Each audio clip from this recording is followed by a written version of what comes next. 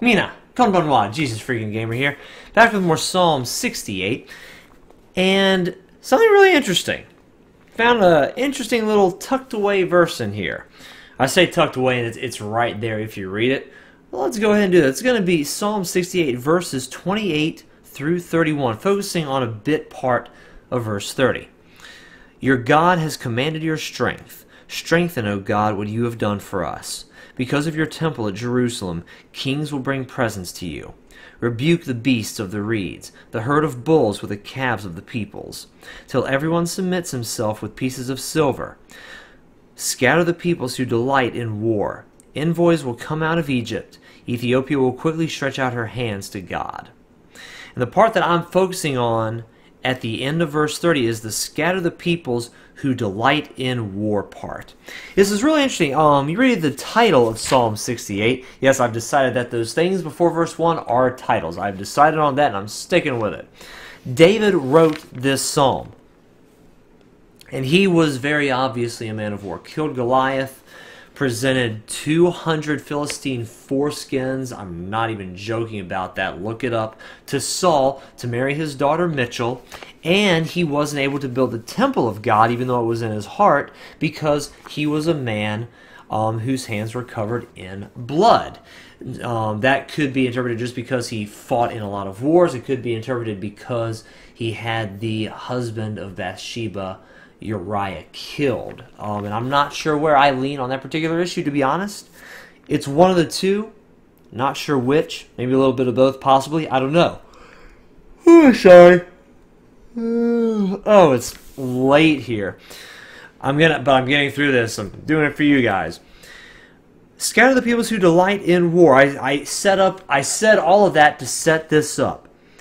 Why would David say, scatter the peoples who delight in war? Now, maybe David doesn't delight in war. Maybe it's not his favorite thing to do, but my gosh, he does it a lot, and he's good at it. He's killed, according to that one passage that the maidens of Israel sang, tens of thousands. That's a lot of blood. And he's saying, scatter the peoples who delight in war. And so I think about this, and it's just like it just sounds a little bit out of place, especially when we've read several of the imprecatory psalms. Essentially, God, destroy the wicked. God, eliminate my enemies. Plain and simple. Very straightforward. I've talked about that once, twice in the past few weeks.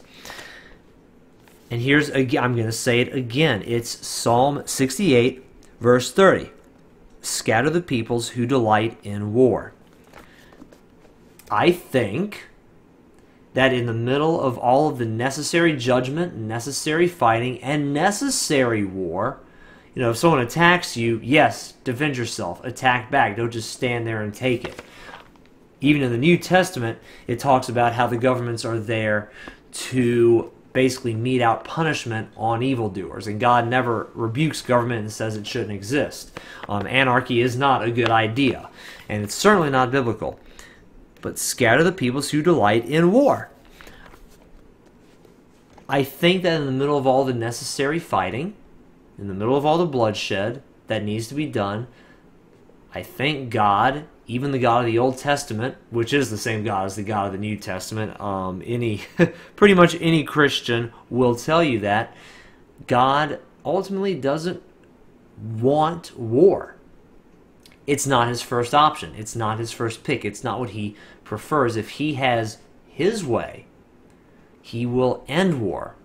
He will bring peace. But if his enemies are going to bring it, God is not going to back down, and he will send his people out, and he will bring them back in victory. But if possible, God wants war to end. And I'll say, you can even kind of make fun of the phrase, he's going to scatter the peoples who delight in war, so he's going to destroy those who delight in war. Yeah, okay, great idea. Well, it is. It is. Once you win your war, and those people are silenced, then your nation's at peace. It actually is a very good idea. And God wants war to end. He wants it to stop. And of course, ultimately, when heaven comes, his people will have a city that will never see war again. And God certainly does prefer mercy over judgment. He doesn't delight in destroying the sons of men. And I just quoted 2 Bible verses. Google it. Look behind me. Check it out. Make sure I'm saying it correctly. See if I'm saying it correctly. Scatter the peoples who delight in war. Bring war to a close. Bring war to an end. And the reason there is so much war and bloodshed in the Old Testament is because we humans in our sinful natures keep opposing God and rebelling against what He wants for us. Excuse me again. If we would listen to Him, if we would follow and obey Him, and I'm referring like on a global scale, war would cease. Because that is not the highest ideal of God. God wants all that stuff to stop. What do you think? That's what I got from that verse. Tell me what you think in the comments down below. Let me know what you're thinking. Let me know what you see. Maybe it's just a big old pile of contradictions. Let me know what you think in the comments down below. Thank you very much for giving me about 6.5 minutes of your time. It is greatly appreciated. I love you, and God bless.